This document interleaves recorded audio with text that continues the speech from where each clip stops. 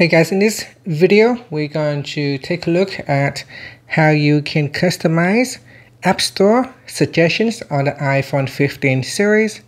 First, let's go back to the home screen by swiping up at the bottom of the screen.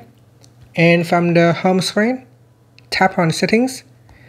Now in the Settings page, we scroll down and in here tap on App Store. Then we go up and tap on Siri and search.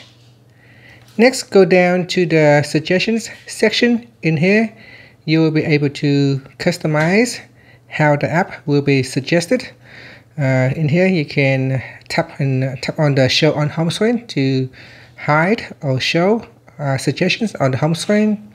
You can enable or disable suggest app, as well as suggestion and notifications. So you can tap on the toggle button to switch it off or turn it on.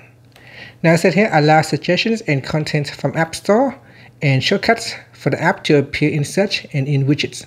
These suggestions and shortcuts are based on how you use the app.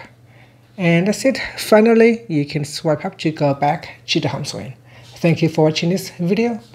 Please like and subscribe to my channel for more videos.